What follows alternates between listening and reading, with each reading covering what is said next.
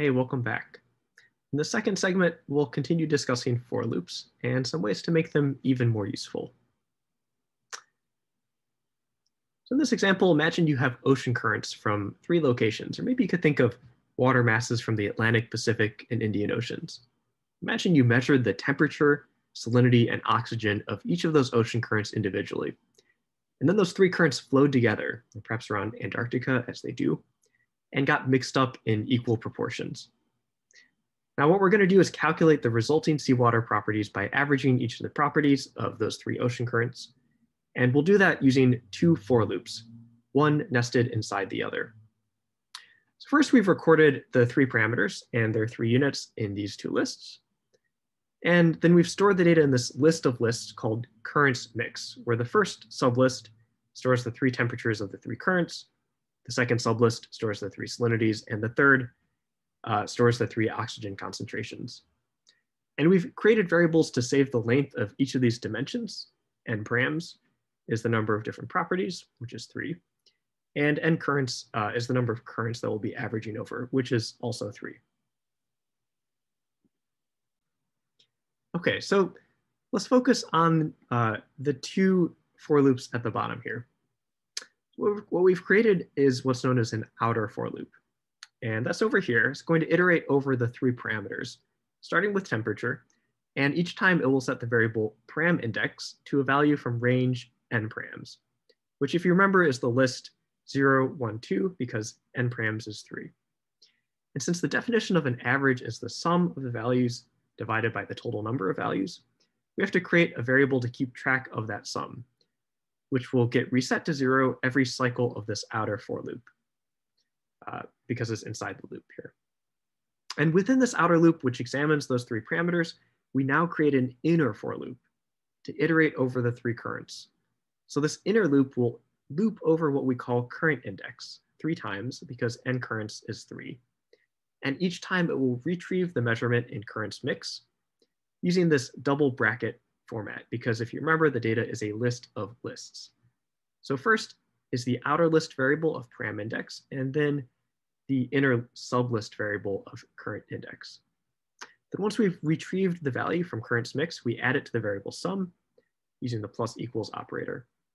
And finally, once this 2-line long inner loop has looped 3 times, covering each of the 3 currents, we calculate the average value for that parameter from the outer loop, in this case, average temperature, by dividing the sum of temperatures by the number of currents. And then we get to print that average. And finally, this outer loop will start over again with a second cycle where param index now equals 1.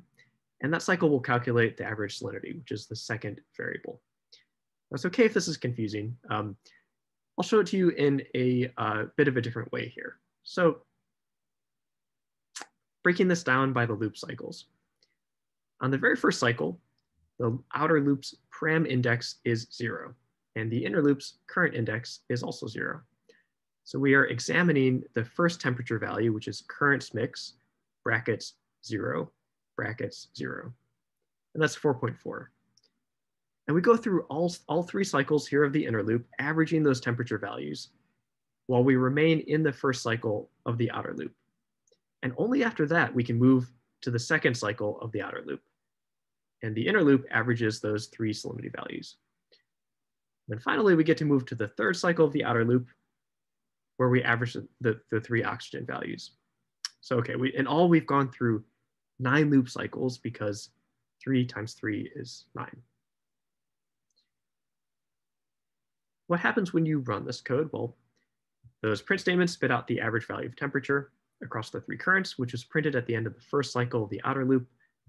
Then the average value of salinity, which was printed during the second cycle of the outer loop. And finally, the average value of oxygen. And again, these represent the properties of the seawater if those 3 ocean currents came together and mixed.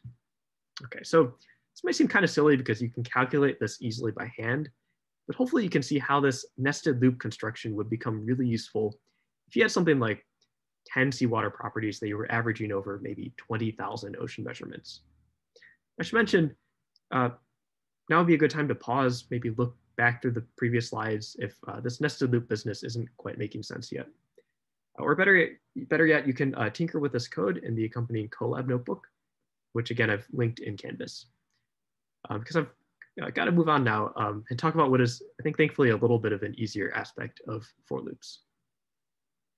And that is the zip function. So what zip does is join or zip together two or more iterables such as lists, and it gives you back an iterable of tuples. As an example, if you give it these two lists as an argument, it will give you back an iterable of length 4, where each entry is a tuple pair. In this case, a number and a letter. Similarly, if you gave it 3 lists, it would zip those together, and it would give you an iterable that includes tuple triplets from those 3 lists. Here's another example. We have 2 lists, params and units, and we write a for loop that iterates over those 2 lists, which have been zipped together. But here you have to tell the for loop to expect those tuple pairs coming from the zip function by unpacking the tuples here into param, comma, unit. So what this looks like is for param, comma, unit in zip, params units, print, param has units of unit. Okay, and that gives this nice result here, starting with a tuple pair for temperature and ending with a tuple pair for oxygen. The second useful function I want to mention is enumerate. And unlike zip, it takes only one argument, which can be any iterable, such as this list here, and it spits out an iterable object of tuple pairs. Again, but this time each tuple pair is index, comma, value.